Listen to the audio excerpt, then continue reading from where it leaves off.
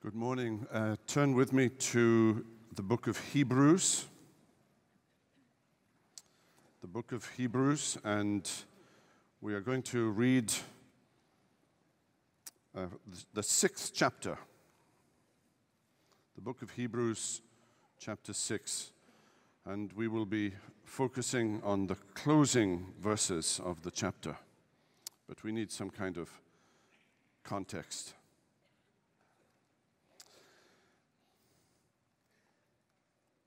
Therefore, let us leave the elementary doctrine of Christ and go on to maturity, not laying again a foundation of repentance from dead works and of faith toward God, and of instruction about washings, the laying on of hands, the resurrection of the dead, and eternal judgment. And this we will do if God permits.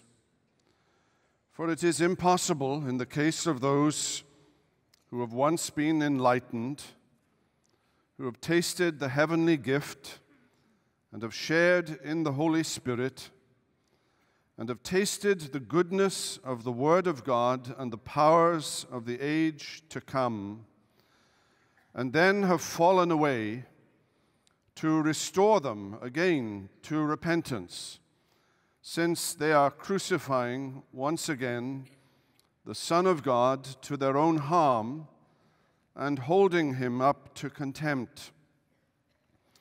For land that has drunk the rain that often falls on it and produces a crop useful to those for whose sake it is cultivated, receives a blessing from God. But if it bears thorns and thistles, it is worthless and near to being cursed, and its end is to be burned. Though we speak in this way, yet in your case, beloved, we feel sure of better things, things that belong to salvation. For God is not unjust so as to overlook your work and the love that you have shown for his name in serving the saints as you still do. And we desire each one of you to show the same earnestness, to have the full assurance of hope until the end, so that you may not be sluggish, but imitators of those who through faith and patience inherit the promises. For when God made a promise to Abraham, since he had no one greater by whom to swear, he swore by himself, saying, "Surely I will bless you and multiply you." And thus Abraham, having patiently waited, obtained the promise. For people swear by something greater than themselves, and in all their disputes, an oath is final for confirmation. So when God desired to show more convincingly to the heirs of the promise the unchangeable character of his purpose, he guaranteed it with an oath, so that by two unchangeable things in which it is impossible for God to lie, we who have fled for refuge might have strong encouragement to hold fast to the hope set before us. We have this as a sure and steadfast anchor of the soul, a hope that enters into the inner place behind the curtain, where Jesus has gone as a forerunner on our behalf, having become a high priest forever after the order of Melchizedek. Well, thus far, God's holy and inerrant word, and may he add his blessing to it. And where we are going today is to the inner place. The theme of this conference is the holiness of God, a holiness that unless we are clothed with the beautiful and spotless righteous robe of Jesus Christ, unless our sins are covered and atoned for, unless we are in union and communion with the Lord Jesus, our great high priest, that holiness will consume us. That holiness will judge us. That holiness of God will banish us to hell forever. And the author of Hebrews is desiring to encourage these Hebrew Christians to see no one in the picture but Jesus. I was a young pastor. I was probably 28 or so.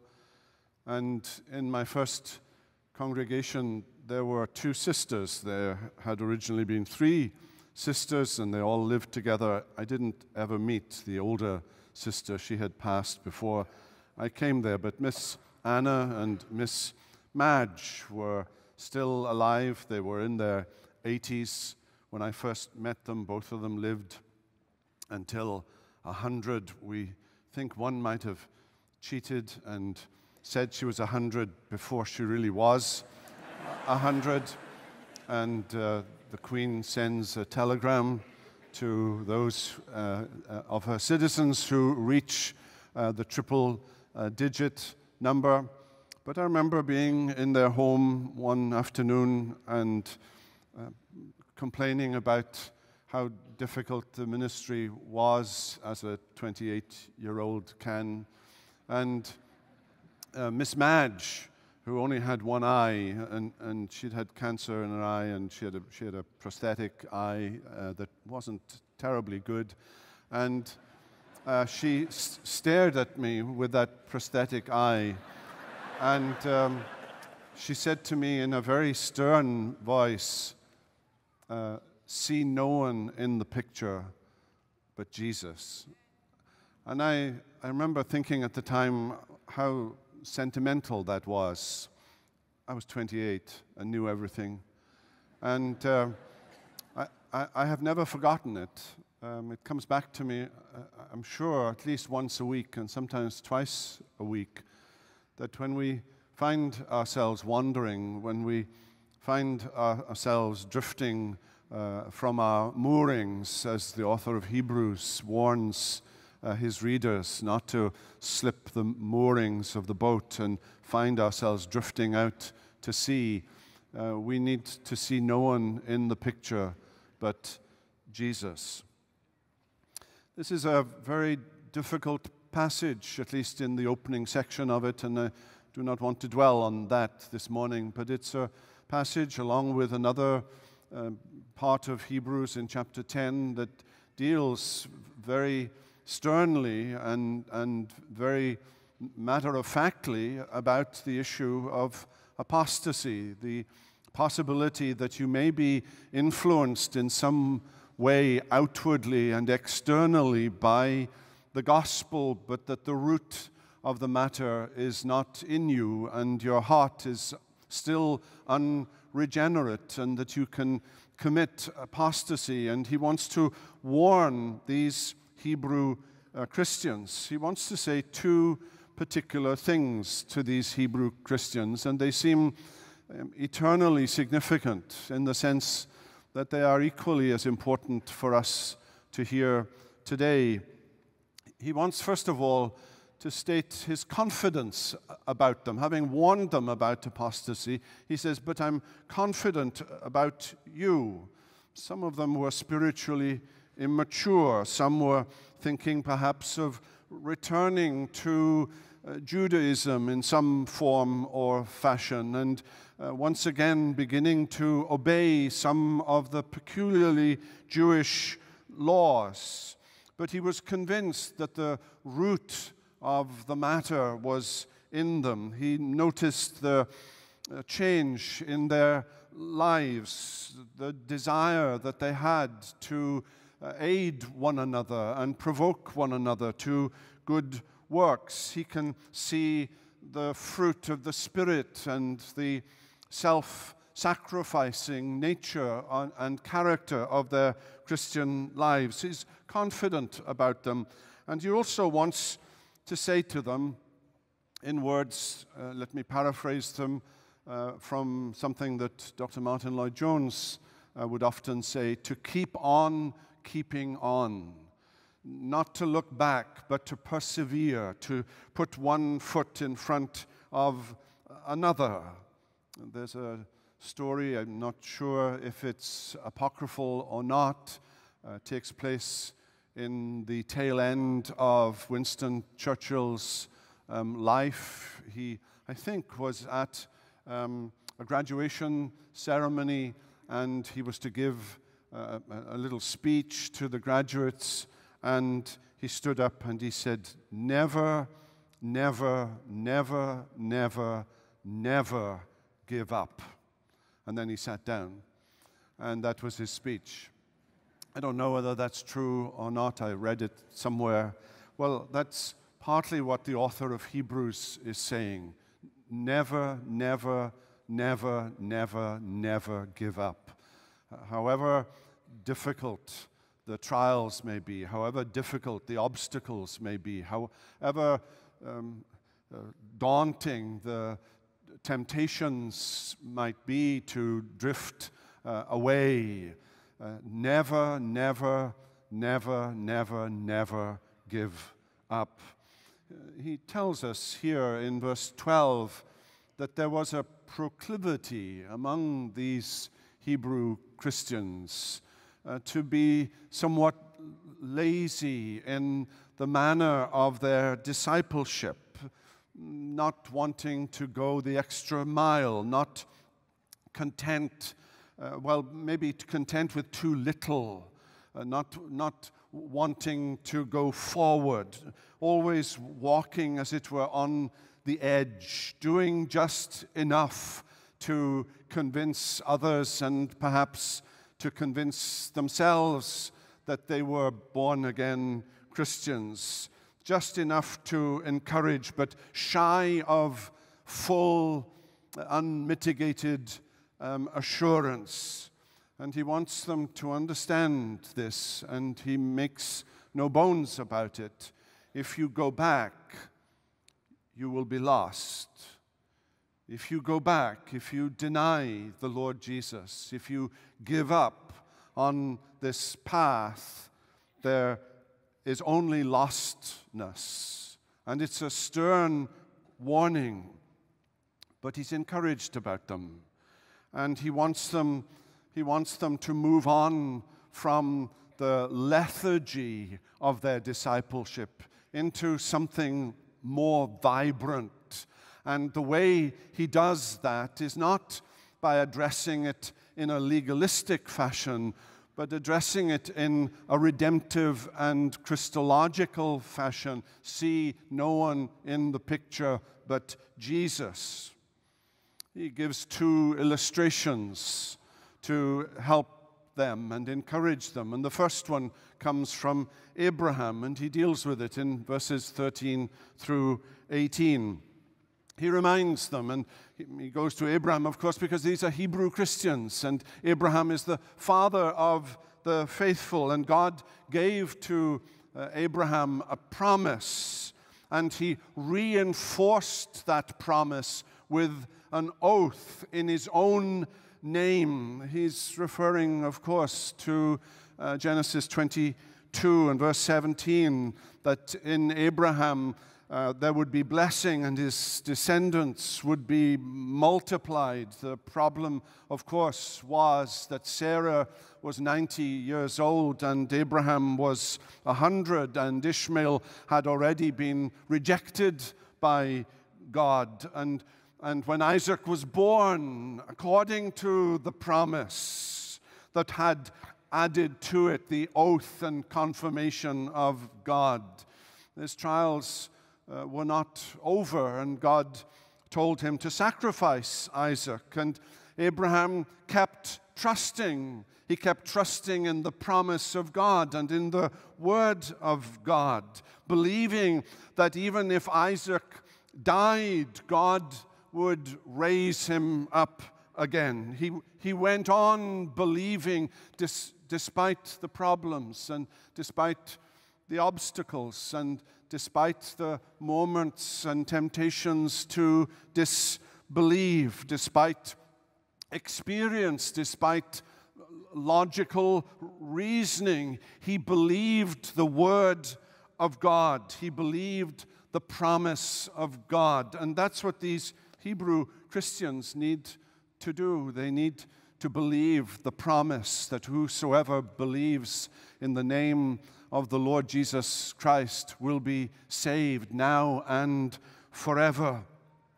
And then he turns to a second example, and it comes from their everyday life and in the form of ports in the Mediterranean Sea, and perhaps a common sight in certain ports that would be in the port a pillar of some kind where boats were tied to secure them and ensure that they did not drift out to sea when storms and gales came, and that they could be confident and assured that that rope to which that was tied to the pillar was an anchor for their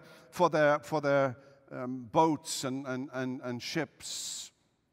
And he wants to say to them, we have an anchor that's sure and firm and certain, and that anchor is Jesus. That anchor is the God-man.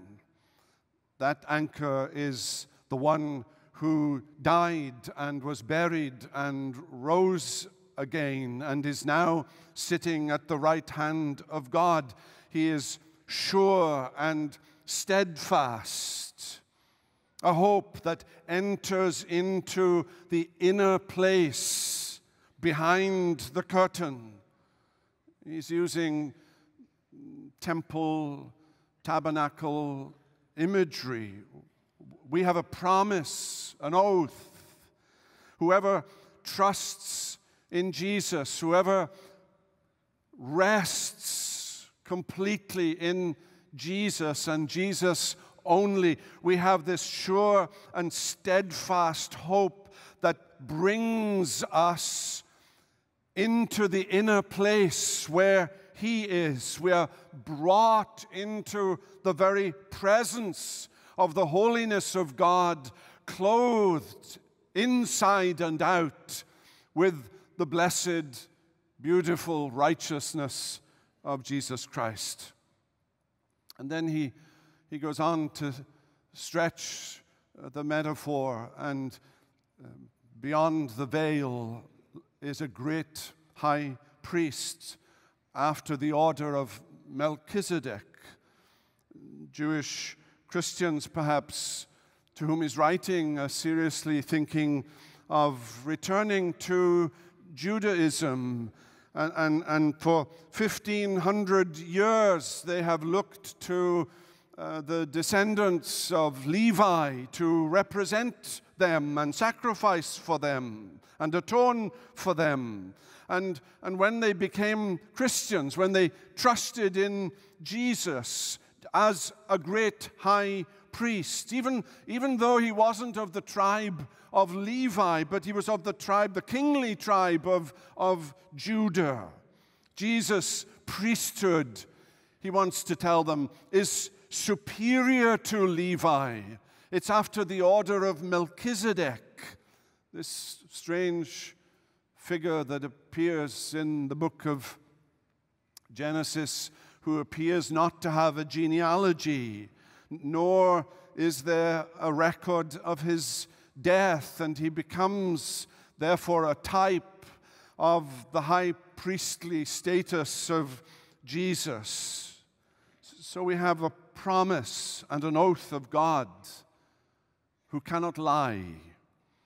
And we have an anchor that is a great high priest after the order of Melchizedek, and he lives his life is older than any other priest, because this great high priest is eternal, and who was and is to come, and he's superior in character and nature, not a mere man, but the Son of God and heir of all things, by whom also he made the worlds, who being in the brightness of God's glory and the express image of his person, upholding all things by the word of his power. See no one in the picture but the great high priest, who has passed through the heavens into the Holy of Holies, the curtain that separated the holy place from the most holy place has been rent asunder. Only the great high priest, and then only once a year, taking the blood of atonement, could enter into this place. And whether the narrative of tying ropes to his feet, lest if he should collapse, they could pull him out because they couldn't go in there and retrieve him. Whether that's true or not is a matter of dispute, but what is not a matter of dispute is that only the high priest, not even the great Levitical priests, but only the great high priest could enter into the inner place. But now, by faith alone, through grace alone, apart from any works on our part, just laying hold of Christ and calling him mine, believing in him, trusting in him, we are in union with him, and where he is, there we are also. And he has gone to the inner place, to the very presence of the burning holiness of God that cannot look upon sin and cannot be in the presence of sin and can only react with the reflex of holy, unmitigated anger and banish sin from his presence. And fallen sons of Adam, like we are, in union with this great high priest, are brought into the very residence of God, to be in the very presence of God, to be so close to him that you can reach out and touch him. What an extraordinary thing that is. This high priest, and you see him with your eye of faith after the order of Melchizedek, without beginning or end of days, the God-man, two natures, one person, and he's sitting there on a throne. Actually, the high priest in Old Testament never sat on the throne. He just went and sprinkled the blood on the throne. But this high priest sits, and he sits because his work is finished. He sits because all that is required to save us and bring us all the way home to glory has been accomplished. He has uttered the words, "It is finished," tetelestai. Everything to bring you into the very presence and not to be burned and not to be consumed, but to come before Almighty God, Father, Son, and Holy Spirit, and bow down and worship Him, and to be called not just a believer, but a child of God, a son of God, adopted into the household and family of God, an heir of God, and a joint heir with Jesus Christ. Jesus, my great high priest, Isaac Watts wrote, offered his blood and died. My guilty conscience seeks no sacrifice beside. His powerful blood did once atone, and now it pleads before the throne. Oh, Charles Wesley, 5 bleeding wounds he bore.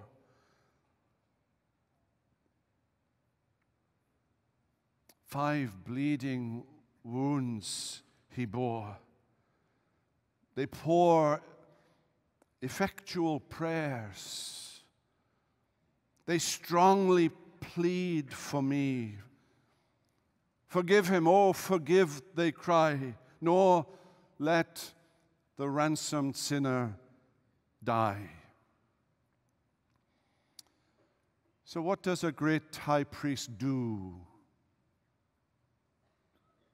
What does he do? And he does 2 things, perhaps 3. First of all, he sympathizes with us. We do not have an high priest who cannot be touched with the feeling of our infirmities, but was in all points tempted like as we are, yet without sin. What kind of great high priest do we have? And we have one who knows our frame. We have one who knows what it is to shed tears at a graveside.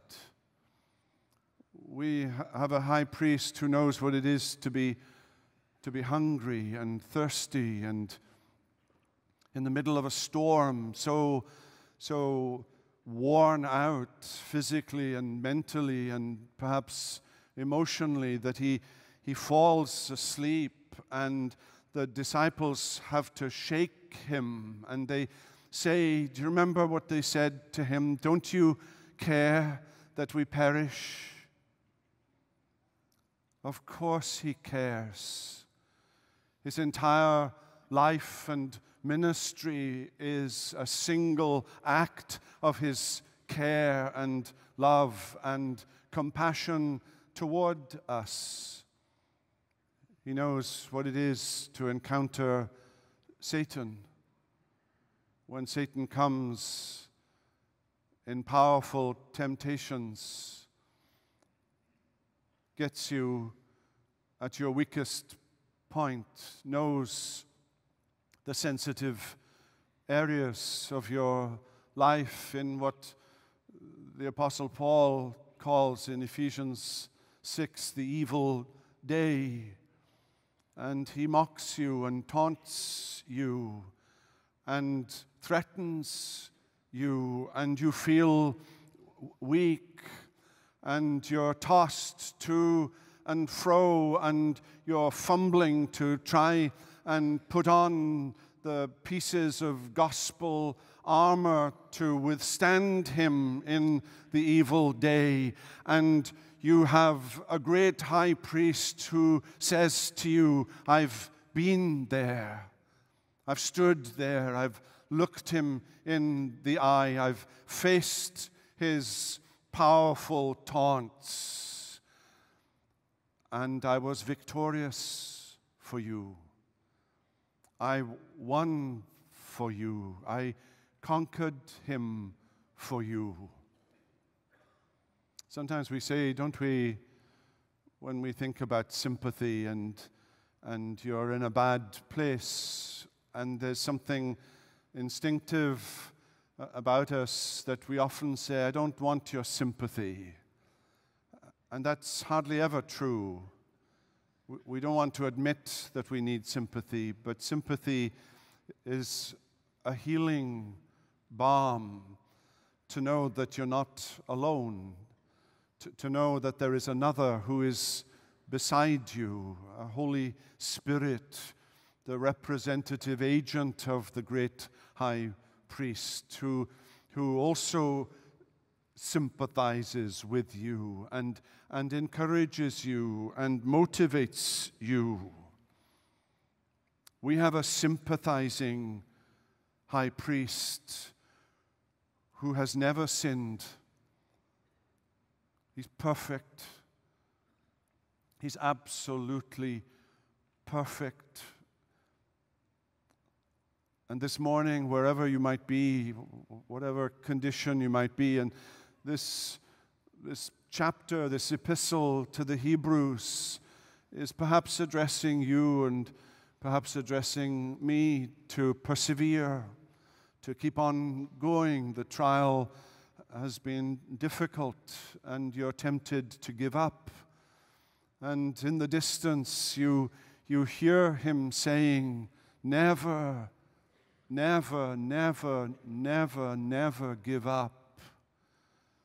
He loves you with an everlasting love. He stood in your place to bear the wrath of God that your sins deserved. He's brought you now into the inner place, the ropes tied around that anchor.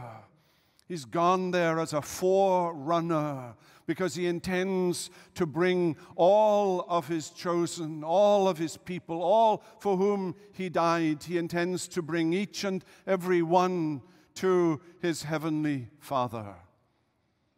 So what does the great high priest do?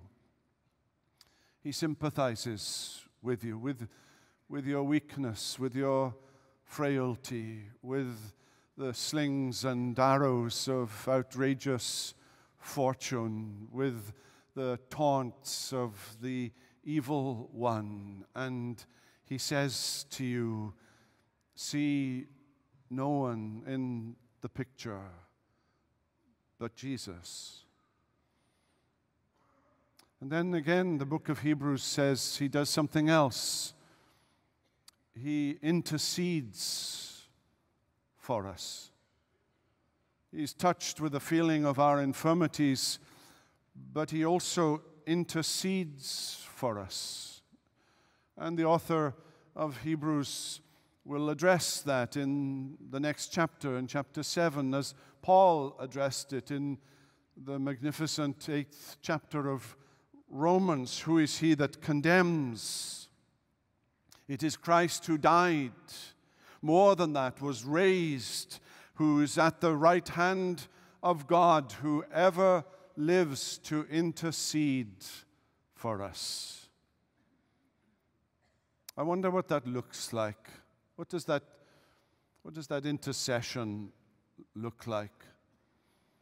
And Calvin, when he talks about this in his commentary on Hebrews, says that we shouldn't think of this of Jesus on his knees, arms outstretched, pleading with the Father, please, Father, as though he was trying to win over some kind of reluctance on the part of the Father, and that reluctance would be overcome by the sight of his Son pleading and asking. Nor, Calvin says, nor should we think of this in a manner that undermines another office that he has, not simply his priestly office, but his kingly office. He is king. He owns the cattle on 1,000 hills.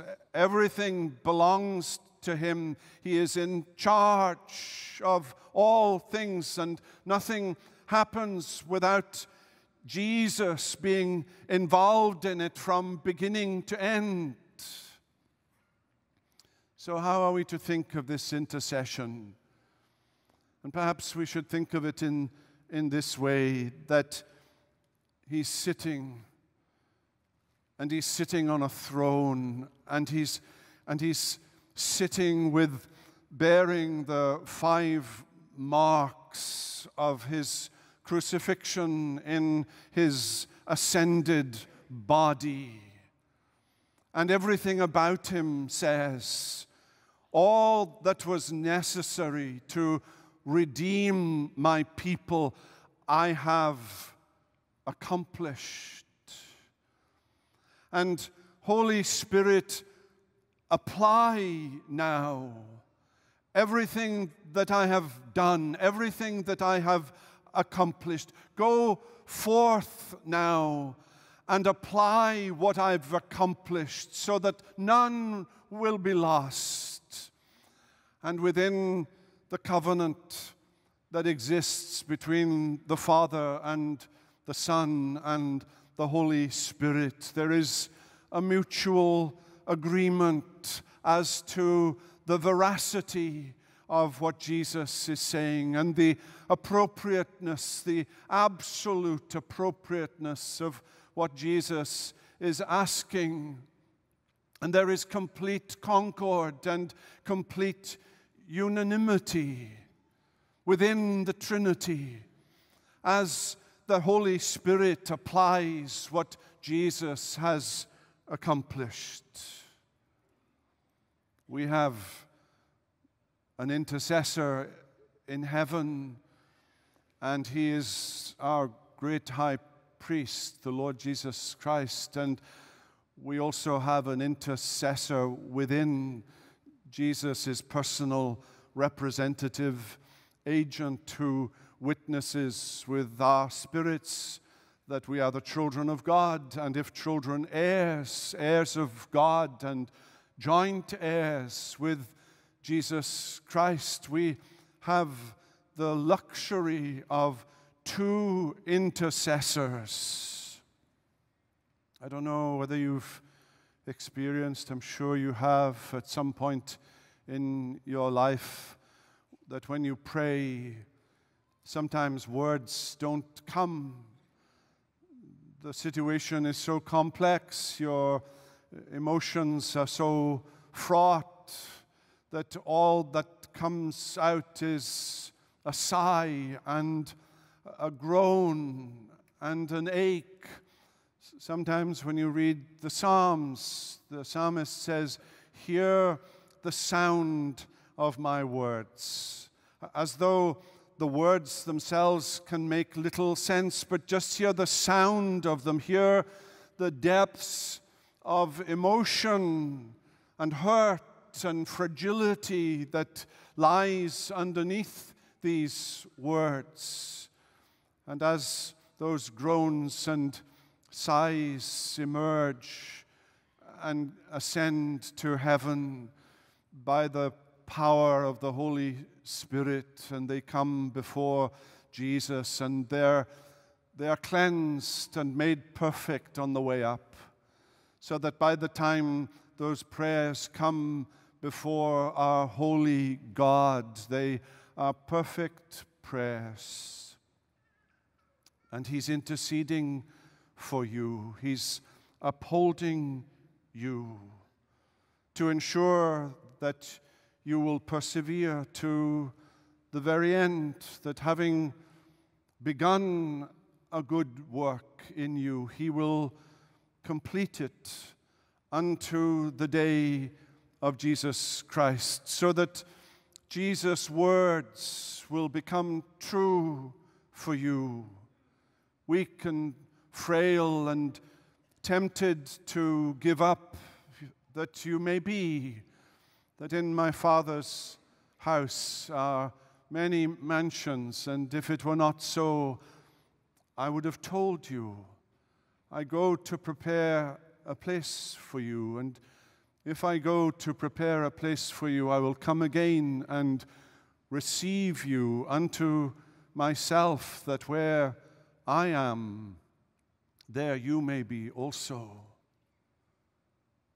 Dear Christian, we have a great high priest who has made a promise and sealed that promise with an oath, that by two immutable things we may have confidence in all that he has accomplished for us, and confidence that he will get us home through his sympathy and through his intercession.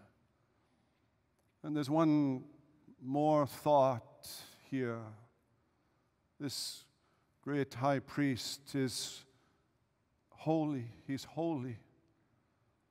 Holy, holy, holy, as Dr. Ferguson so wonderfully expounded from the 4th chapter of Revelation.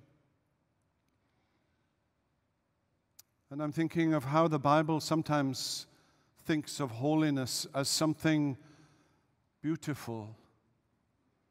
The beauty of holiness.